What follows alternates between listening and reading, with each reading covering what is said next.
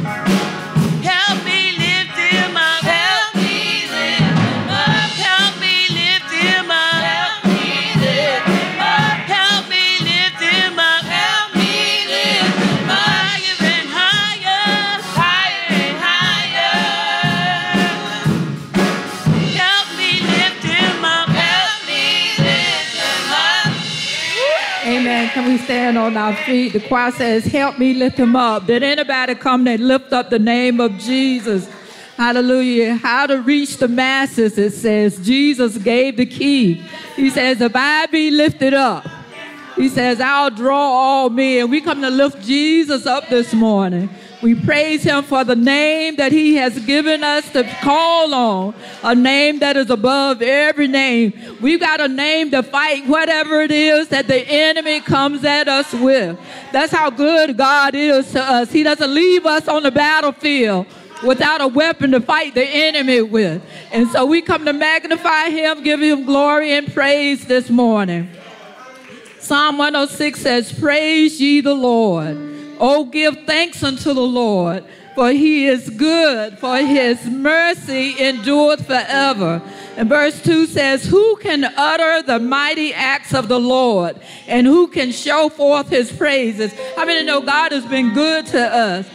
He does mighty things every day, things that we can see. But what we want to praise him for is the things that he does behind the scenes. Hallelujah. The things that he has not allowed to happen. It says if the Lord hadn't been on our side, the enemy would have swallowed us alive. But it says God didn't allow him to do it. So he praised God for what he didn't allow to happen to us this morning. We've got a right to praise him. Don't let the enemy condemn you and tell you to shut up your mouth. Hallelujah. We've got a right to praise the Lord just because what Jesus did for us. He paid a high price for us. And so we ought to praise him this morning and give him glory and praise. Hallelujah, God. Hallelujah. We come to give you the highest praise this morning and just thank you for who you are in our lives. And we do praise you for your mighty acts. We thank you while we can't see it. We know that the sun is yet still shining. And we praise you for it this morning that all of nature is doing what you created it to do. And so we stand this morning to give you glory and praise. We were created for your glory and for your praise. So we come with the fruit of our lips, declare that you are great and greatly to be praised, that there's no God like you. There's no God above you, no God besides you. No God can do what you can do. And so we just want to thank you this morning. We praise you for the multitude of your blessings. We praise you for your daily benefits. It says you load us daily, hallelujah, with your benefits. So we just praise you this morning. We thank you for health. We thank you for strength. We thank you that we're in our right mind. And so we come to praise you. God, we lift up those who are in the valley this morning, those who are suffering. God, we praise you that you said the Holy Spirit would come and be a comfort to them. We thank you that you do what you say you're going to do for those, God, who are yet sorrowing this morning. We join with them, hallelujah, calling on your name. Holy Spirit, we just ask you to grace them with your presence this morning in the name of Jesus, that, God, you will hold them close. Hallelujah, that they will recognize that Jesus is still the hope of glory.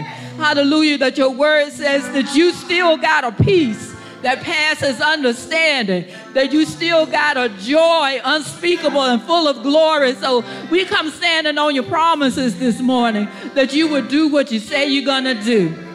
We ask you to bless the pastor and the choir this morning, that you would give them a holy boldness in your presence this morning to stand up and give your word. Hallelujah, with clarity and with power. And that we will see signs, wonder, and miracles flowing in this place. Hallelujah, as you move even among the earth, as all your churches are coming together, calling on your name, that you would manifest your presence, that you would show yourself powerful and mighty on behalf of your children. We bless you and praise you this morning. In Jesus' name, amen.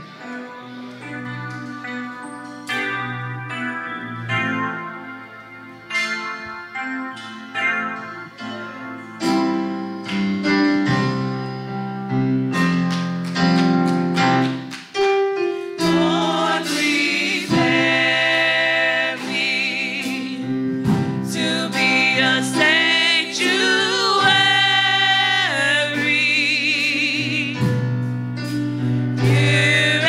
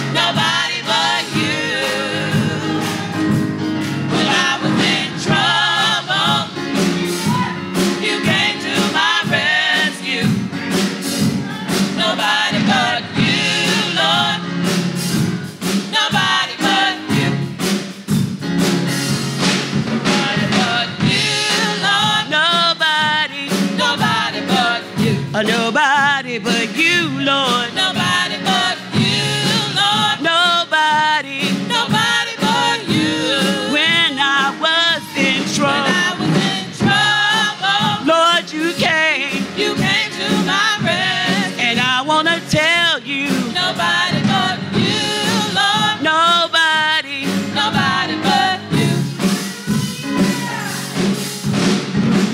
Lord, you heal the sick. You raised the dead. With 2 fish, 5 loaves of bread, 5,000 souls were fed. If you did it back then, you can do it again. Nobody but you, Lord. Nobody but you. Nobody but you, Lord. Nobody. Nobody but you. Nobody but you, Lord. Nobody but you, Lord. Nobody. Nobody but you. When I was in trouble. When I was in trouble. Lord, you came. You came to my rescue. And I want to tell you. Nobody but you, Lord. Nobody. Nobody but you. Lord, you heal the sick. And you raise the dead. With 2 fish, 5 loaves of bread, 5,000 souls were fed. If you did it back then, you can do it again. Nobody but you, Lord. Nobody but you. Nobody but you, Lord. Nobody. Nobody but you. Nobody but you, Lord. Nobody but you, Lord. Nobody. Nobody but you. When I was in trouble. When I was in trouble. Lord, you came. You came to my rescue. And I want to tell you.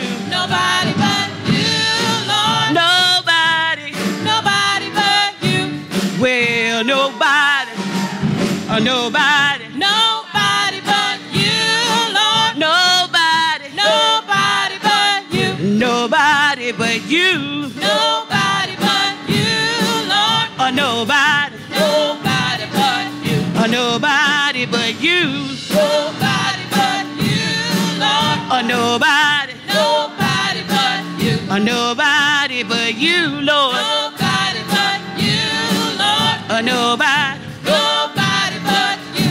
Well, nobody. Nobody. Nobody. Nobody. Nobody. Nobody. Nobody. Nobody. Nobody can love me Nobody. like you do. Nobody. Nobody Nobody. can love me. Nobody. I love you, Jesus. Nobody. Nobody but you. Nobody. Nobody. Nobody. Nobody. Nobody. Nobody. Nobody. Nobody. Nobody. I love you, Jesus. Nobody. Nobody but you. Nobody. Nobody can love me Nobody. like you do. Nobody. Nobody. Nobody. Nobody. Nobody. When I was in trouble, You came to my rescue. and I want to tell you, Nobody but you, Lord.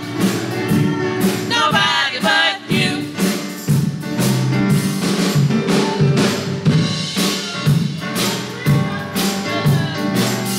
nobody but you, Lord. Nobody but you, Lord. Nobody.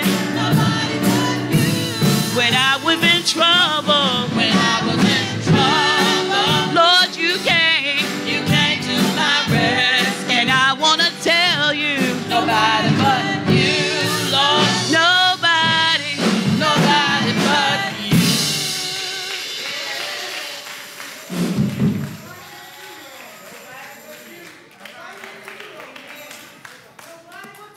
Amen. Amen. Choir said, nobody but you, Lord. Nobody but you. When I was in trouble, you came to my rescue. Nobody but you, Lord. Nobody but you. It is good to be here. Good to be in the presence of the Lord. It's good to be in the presence of the people of God.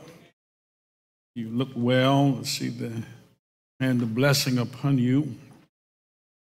Good to see my friend, Kevin Johnson, Gene Johnson, and family. So, Erica, you know you got to do well because she gave you a start. Amen. Amen. Good to see Alice and Tony from Georgia and others. And in this great singing group, I want to commend the praise and worship team. You have been doing double and triple duty since this time, maybe a couple of weeks ago. You stood strong and let God use you throughout the revival, and I thank God for you. And I know there must be a bone weariness in you somewhere that only the grace of God can give you the strength. I look back and I see these 4 generations of ruffians. Amen. Amen. There's the grandmother, the daughter, the granddaughter, and the great-granddaughter. And Opal, amen. That's my Opal. You can't claim her, amen. Amen. Thank God for Reverend Everett and for all of you. It's good to see. Good to see Pastor Emeritus and Sister Beal back in the house. I've been watching them on Facebook at the beach, kicking their heels up like young bucks. Amen, amen, amen, amen. Isn't God good? Let's look at, a little while today, Jeremiah chapter 12. That's been in my mind for a while now, so we'll look at it a little bit. Jeremiah chapter 12, text verse 5. It reads as follows. If thou, this is King James Version, if thou hast run with the footmen, and they have wearied thee, then how canst thou contend with horses? And if in the land of peace, wherein thou trustest, they wearied thee, then how wilt thou do in the swelling or the thicket of Jordan? The ESV version says, if you have raced with men on foot, and they have wearied you, how will you compete with horses? And if in a safe land you're so trusting, what will you do in the thicket of the Jordan? Amen. This is God's answer to a question that Jeremiah poses to him in the opening of this 12th chapter. And so today I want to talk about God's answer to a complaining saint. This is God's answer to his prophet Jeremiah. Amen. A question that he asked God. In fact, God appears to do what we say you should never do. Answer a question with a question. But how many know he's sort of famous at that? Amen. But it's a tender question. If thou hast, Jeremiah, run with the footmen, they have wearied thee, then how can thou contend with horses?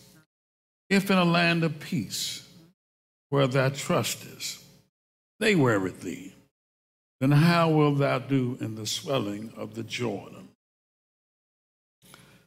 That's the question for the 21st century church. We have had it easy for so long that we do not know what hard is. We have become fat, out of shape, weak, and fearful. I do not mean physically fat, but certainly emotionally weighted down and spiritually weak. God seemed to be saying in the text and to us, something is missing. And he wants us to find out what that is. He's saying to us this morning, I have brought you to this moment in time. In time to this place in your life where you should have been able to stand, but you cannot. Jeremiah, Daniel, I have worked to bring you to this moment in time, the moment of the fulfillment of your destiny, to this place in your life where you should have been able to stand, but you're fearful and feel you cannot. Something is missing. Tell us about something is missing. The text reveals at least three things needed to overcome this sense of weariness. First, there must be understanding. Second, there must be empowerment, to the point where we come to the point where a God-ordained assignment cannot be accomplished under your own strength. There must be empowerment, where we come to the knowledge that a God-ordained assignment cannot be accomplished under your own strength. We must first be brought to the place of total dependency. Every prop must be knocked out. Every leaning post moved.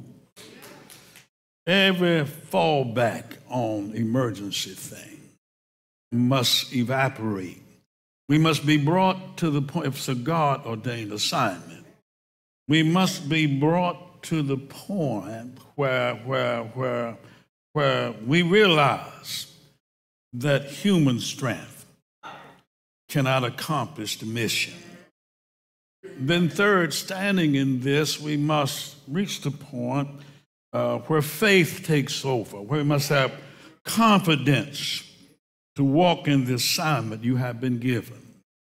Jeremiah is being shaken in all of these areas. First, we must have an understanding of what's going on. There's a purpose in everything that God brings you through. First, we must have his empowerment of the Holy Spirit. And third, faith must be there, or the confidence to walk in the assignment you have been given. If you don't believe you can do it, guess what? You won't. If you convince yourself it's too hard, then for you it's too hard. If you look at God-ordained assignments through natural eyes, they all are too hard. Amen. Because if you can accomplish them, George, in your own ability, and then you really don't need God to do it. Somebody say amen, amen, amen, amen. So that's the question for the 21st century church. The prophet Daniel, in a vision recorded in Daniel 7, verse 25, launches way ahead to the end time tribulation after the church has been raptured up, and describe the work of the Antichrist. Reads like this: and he shall speak great words against the Most High. Watch this. And shall wear out the saints of the Most High. And think to change times and laws, and they, the saints, shall be given into his hand until a time and a times and the dividing of times. He shall speak blasphemous lies against not just you, but against the Most High. If you lie on God, amen, you don't have a chance, amen. And shall, watch this, and shall wear out the saints of the Most High. He is describing the tribulation period, a future event. We're not in that. Let me make that clear. But what we are experiencing, I believe, is a faint shadow or a brief type of what is to come. Let me say it again. His purpose will be what he does, his actions, and he shall wear out the saints of God. Not sinners, but the saints of God. Many of the saints of God, the church of God, are worn out today. They appear to be exhausted and drained. People are tired, bone weary, physically, emotionally, and spiritually drained, just going through the motions. Daniel looked way ahead, and we find ourselves walking in this shadow and this type of something that will come when we're long since been raptured up. And he shall wear out the saints of God. That is the prophet Jeremiah's condition that God addresses here in our text in Jeremiah 12 and 5. He's saying to his prophet and to us in a loving, tender manner, if you cannot handle this, how can you handle what's coming? Or can I just say it in that? Now watch. He's not talking to you run-of-the-mill. He's talking to his prophet. Jeremiah would be the prophet during the reign of 5 kings. God tells him in chapter 1, Jeremiah, I knew you before you were formed in your mother's womb. I consecrated you to be a prophet. Y'all ain't hearing me. Let me read what he says. He said, before I formed you in the womb, I knew you. And before you were born, I consecrated you. I appointed you a prophet to the nations. Then I said, Jeremiah, Lord God, behold, I do not know how to speak, for I'm only a youth. But the Lord said to me, do not say I'm only a youth, for to all whom I send you, you shall go, and whatever I command you, you shall speak. Do not be afraid of them, for I am with you to deliver you, declares the Lord. Then the Lord put out his hand and touched my mouth, Jeremiah said, and the Lord said to me, behold, I put my words in your mouth. So I have set you this day over nations and kingdoms to pluck up and to break down, to destroy, to overthrow, to build. At the time of the right, he's probably just 20 years old. What it came to, this thing, it just ain't old people getting wear it. Y'all ain't hearing me. Truth of the matter is, Dr. Bill, I think some of us older ones are holding up a little bit better.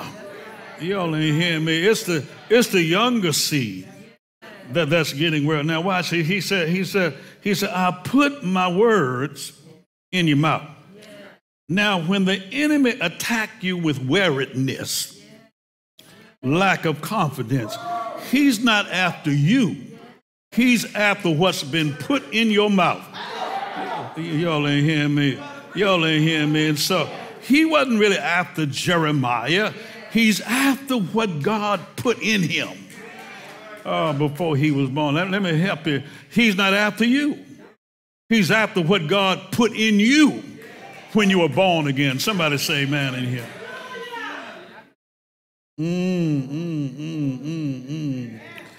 If you can't handle this, how can you handle what's coming? Let me just make this little footnote here. Where you are now is not where you are destined to be. Amen. God has got to work with you to get you to where your destiny is. Look what it says. He said, if you can't handle this, how can you handle what's coming?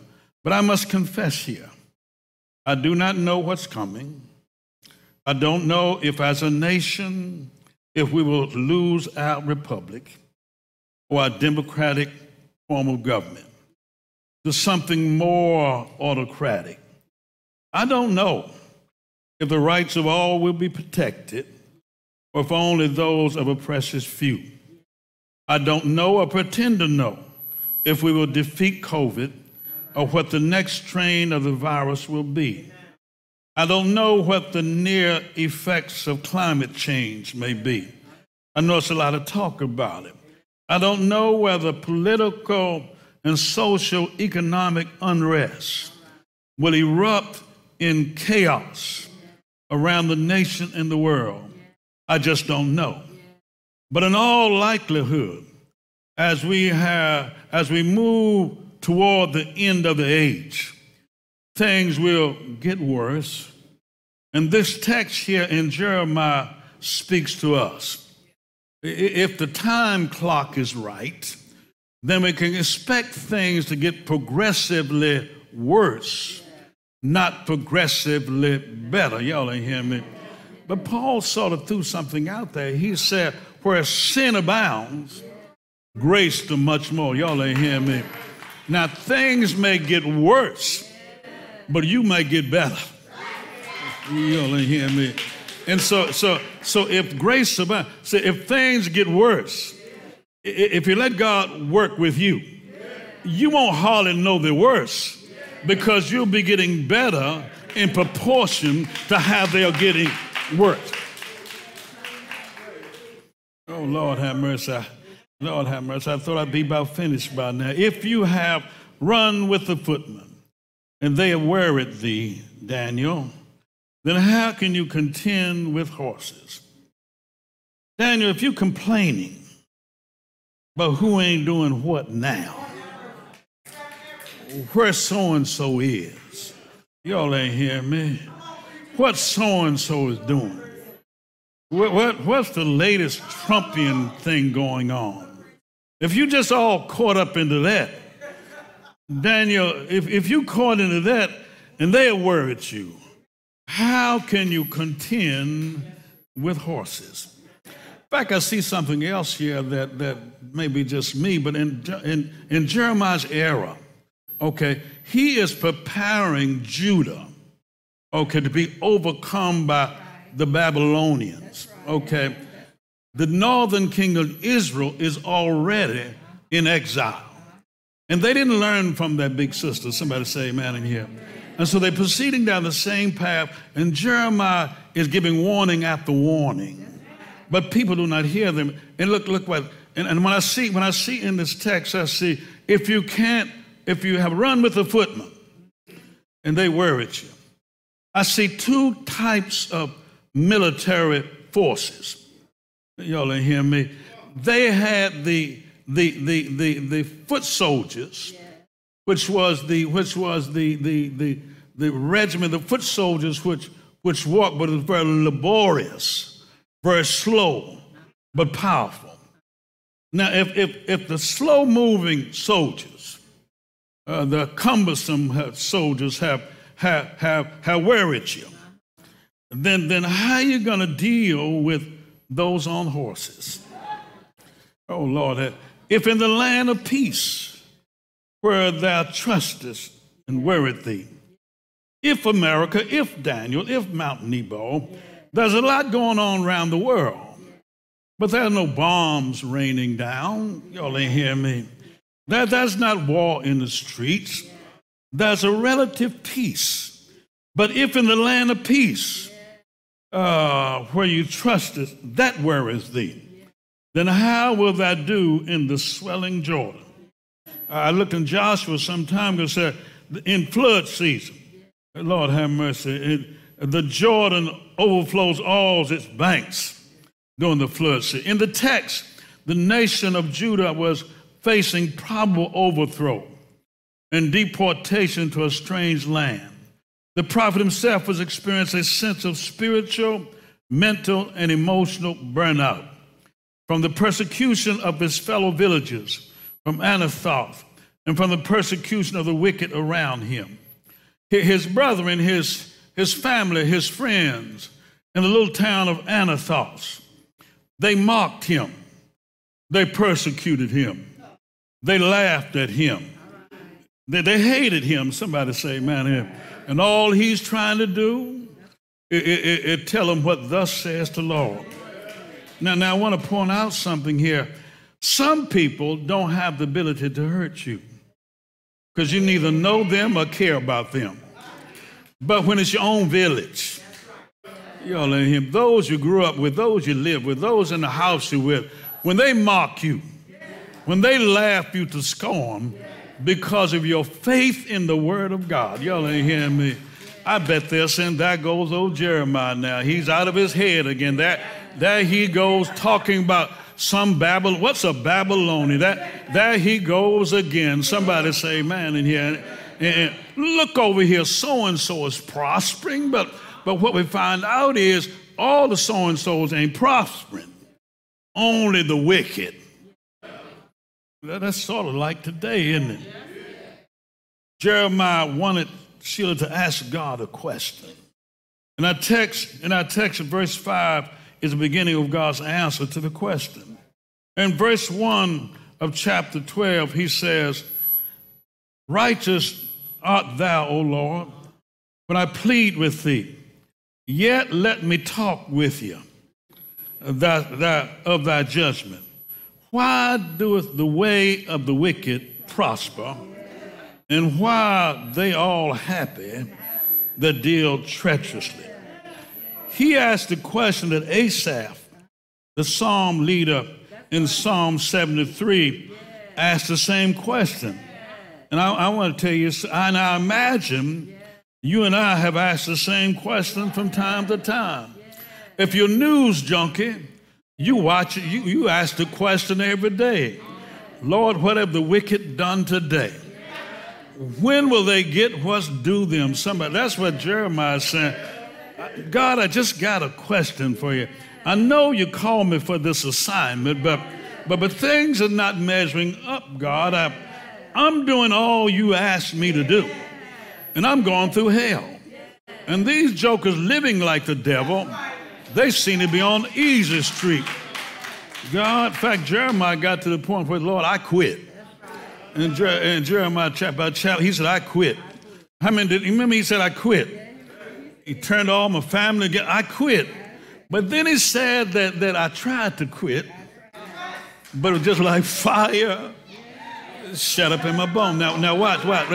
Now, what was shut up in him?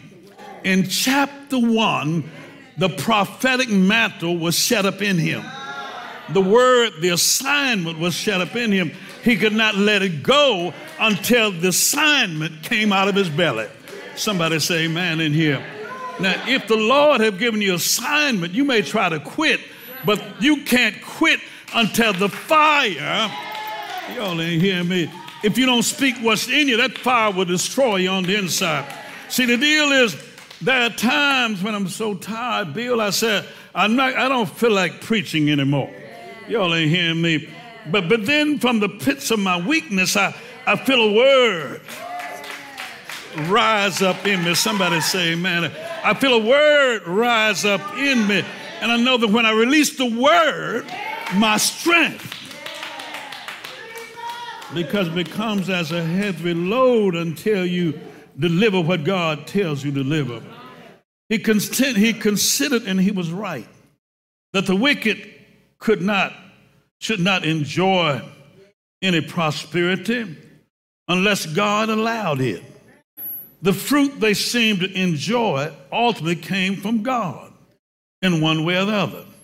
He said, if the wicked, God, are prospering, then they only prosper because you allowed it.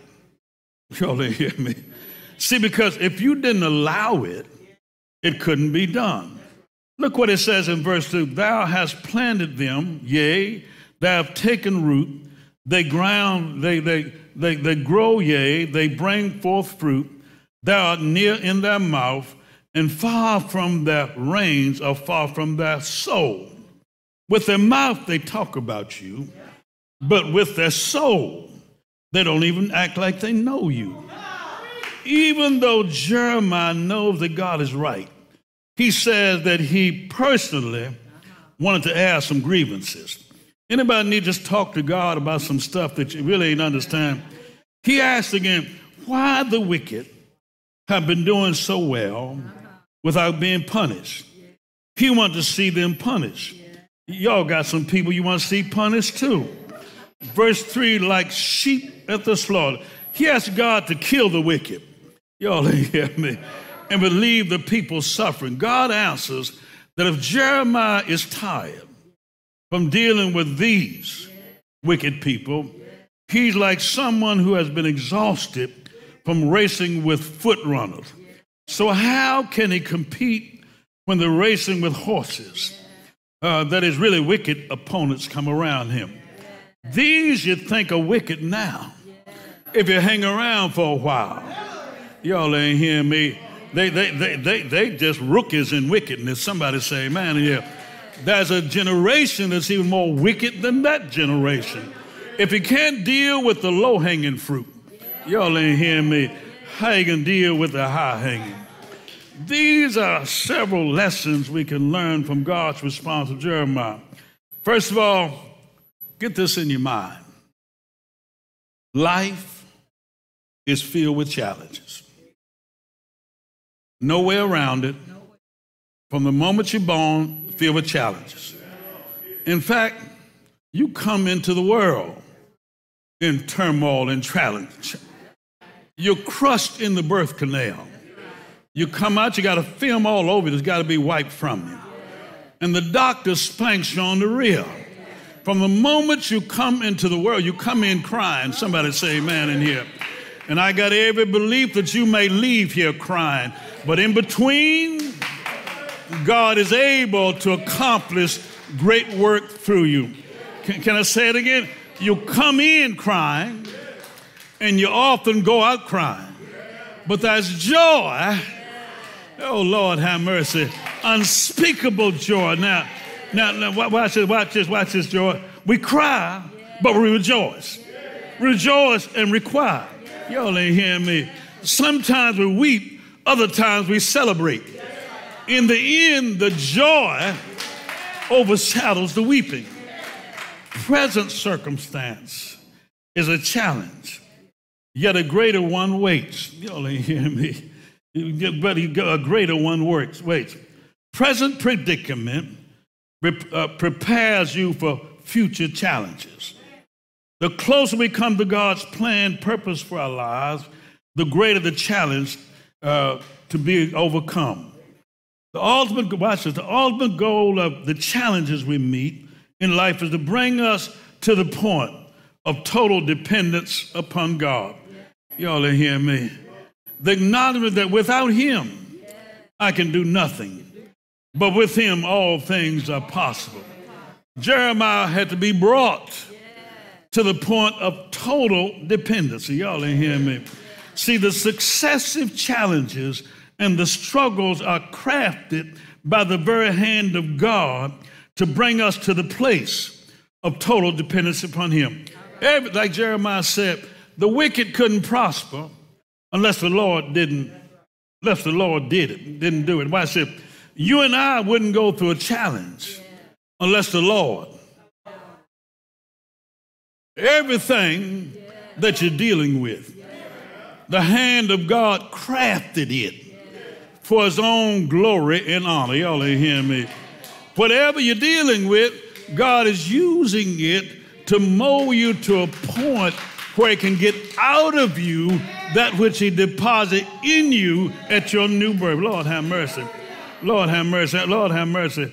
Sometimes it's hard to let go what God has given you to give out of yourself. God answers us. God answers us in our present circumstance is a challenge, yet a greater one waits. If you think this is tough, God said, wait until you get to, you in Math 101, wait until you get to the 200 series.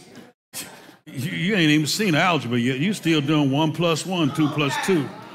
See, even in school, it gets what? Each year, it gets a little bit. You move from doing your colors. Fact, when I was going to school, we didn't have to learn none of that before we got to the first grade. Now you got to know your colors, your numbers, your alphabets, a little bit of reading, because when you got to get that running. Somebody say amen in here. See, many of us still working on our colors. We're still trying to color between the lines. We're still working on arithmetic, not mathematics. We're still reading the C. Dick Run books. Y'all, see Spot do this.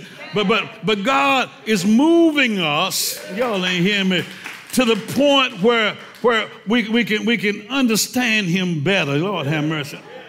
See, Jeremiah, God knew what Jeremiah had to deal with. He knew that Jeremiah, even though he had been faithful, this is not all of it, Jeremiah. He knew that Jeremiah would have to spend a night in the stockade at Jerusalem. Jeremiah 21:3.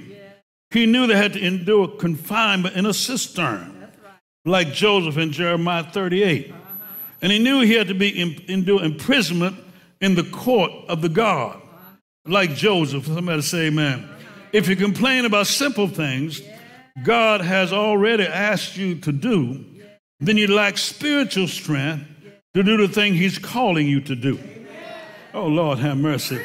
If you complain about simple things God has already asked you to do, then you lack spiritual strength to do the thing he's calling you to do.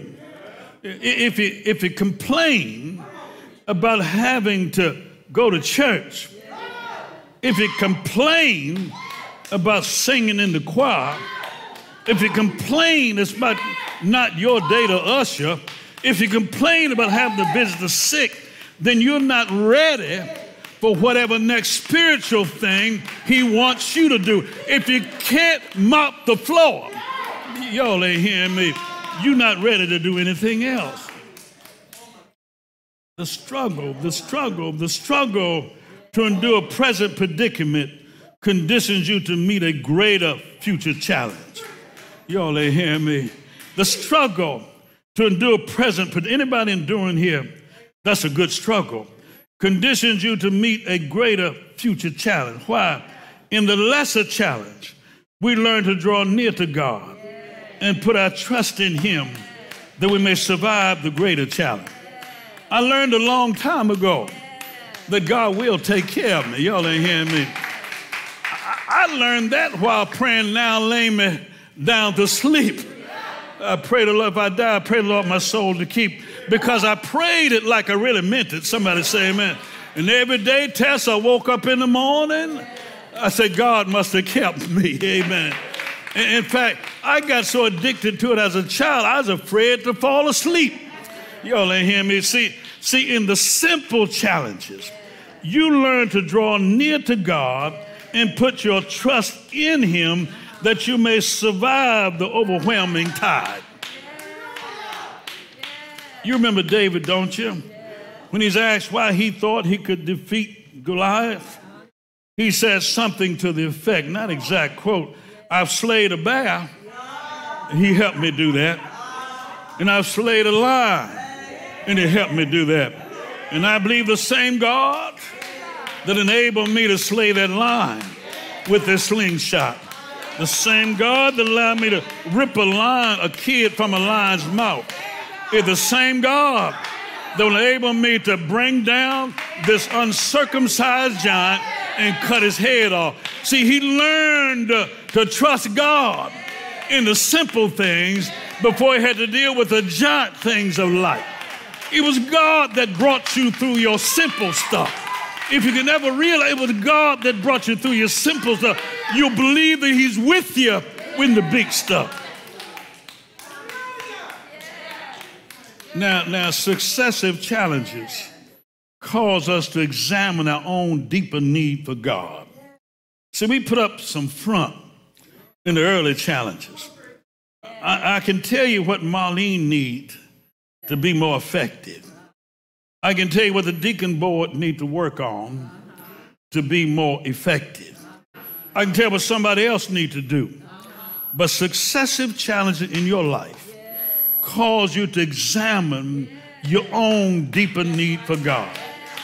The effect of God's response to his prophet had the effect of the prophet examining his own weakness and drawing him to yet complete dependence on God.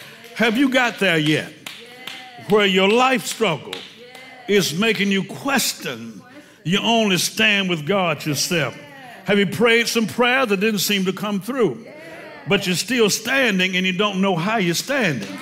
I believe it. Have you gotten there yet where your struggle have made you examine what is my true relationship with God?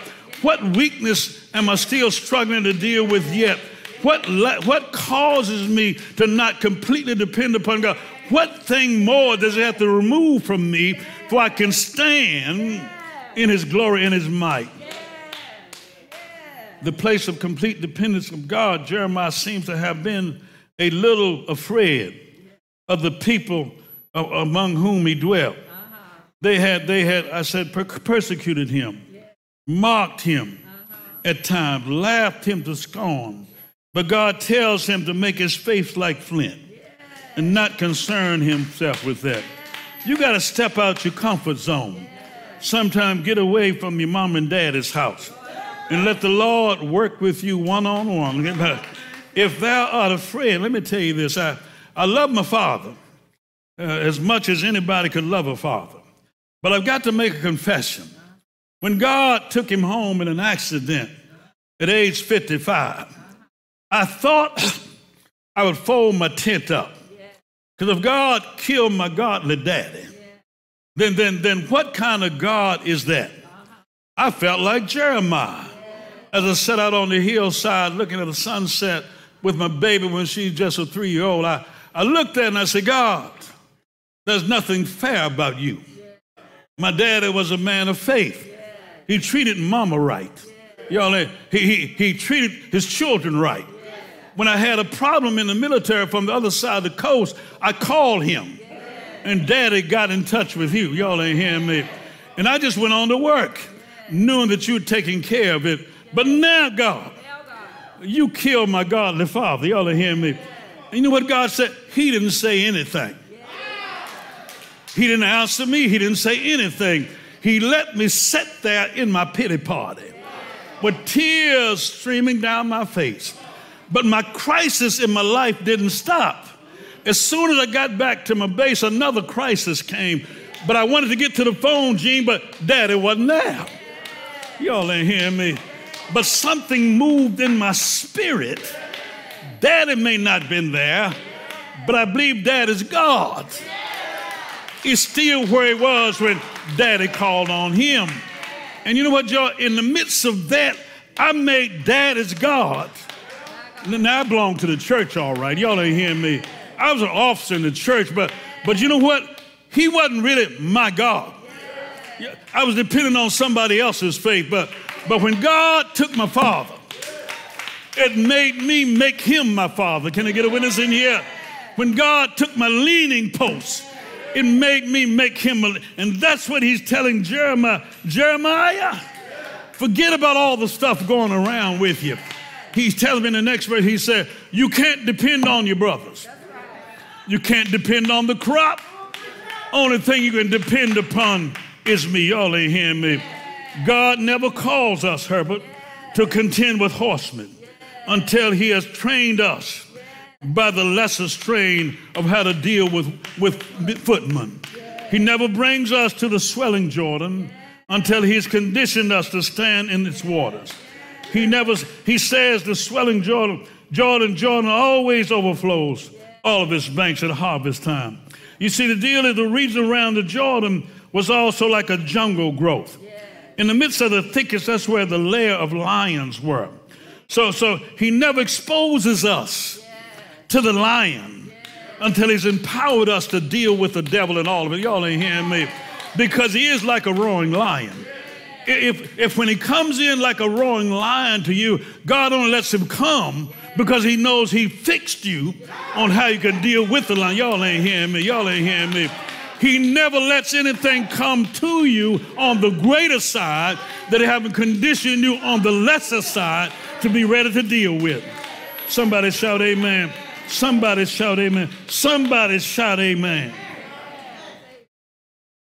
God closes out this discussion with Jeremiah in verses 6 through 17. But I want to close it out with verses 10 through 11. It's a chilling rebuke in my mind to the status of ministry. Let me see what he tells, after he tells Jeremiah, you can't trust in your brothers. Jeremiah, the crop's not going to produce. He tells him in verse 10 why everything is like it is. He said, many shepherds. King James said many pastors. I'm calling my own number now. Many shepherds, many pastors, Dr. Bill, have destroyed my vineyard. They trampled down my portion. They made my pleasant portion a desolate wilderness. They made it a desolation. Desolate it mourns to me. The whole land is made desolate, but no man lays it to heart. Upon all the desert heights in the desert, verse 12, destroyers have come from the sword of the Lord, devoured from one end of the land to the other. He's saying this, I'm devouring because my pastors have destroyed my vineyard. They've trampled down my portion. They've run roughshod over my people. They've robbed the widow and the poor. Somebody say amen. They made my vineyard a desolation. And now I'm going to destroy them. Somebody say amen in here. But then he closed out, he said, but, good God Almighty, if they will learn to worship me like they worship the Baals, y'all ain't hearing me, then I will turn things around. If we learn to worship God like we worship the shipyard, if we learn to worship God like we worship the power plant, if we learn to worship God like we worship our families, then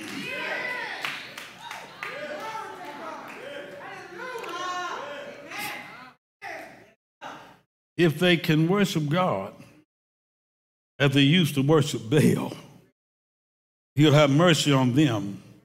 But if they don't, he will tear them up and throw them out.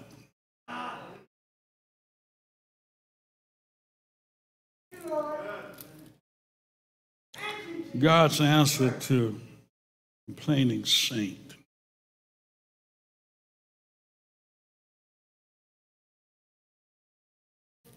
God's answer. There's a dynamic at play. Part of the weariness that we have is the work of the devil. For he has worn out the saints of God. We've got to learn to rebuke that. Stand in the power of God. Develop understanding through the Word of God. Walk in the empowerment of the Holy Spirit. Develop confidence that comes through faith that you can accomplish the assignment that God has given you. Now, He says to you and me, Mount Nebo, if you have raced with men on foot and you're complaining about that, how will you compete with horses? And if you're in a safe land, you're so trusting, what will you do in the thicket of the Jordan? God's answer to a complaining saint. God loved Jeremiah. He was his boy. Knew him from his mother's womb. But gently, he took his servant and had to remind him who he was and who he was. I'm asking that he'll do that for us today. Remind us who he is and who we are, and remind us of the assignment that he's given for our lives. Oh, Lord God, our Father, we thank you for this day of sharing. I thank you for the awesomeness of your word. I thank you, God, for loving us, for coming to us in the midst of our weakness, reminding us that worse may come, but if you abide in me, you'll be more than able to deal with what comes after this. But if not, you won't be able to run, you won't be able to stand against the horses. But if you just hold on to my unchanging hand, that whatever comes at you, you'll be more than able to deal with you, because I am with you and I'll never leave or forsake you. Lord God, keep us and we shall be kept. God, bless our sick far and near, that they may walk in thy healing, in the children's bread. In the name of Jesus Christ, we pray. Amen. God bless you. God bless you. Choir, give us a closing number and we'll prepare to go home. It's giving time. We'll give our offerings as we leave baskets at the door. If you can't contend with this, how are you going to deal with that? He birthed us to be his examples on how to walk in the swelling tide. He birthed us that men may see in you his power and his ability and his glory. God bless you. Enjoy the rest of your day. Thank you for your prayers. And again, good to see our visitors. God bless you. Good to see you, George, and all the rest of it.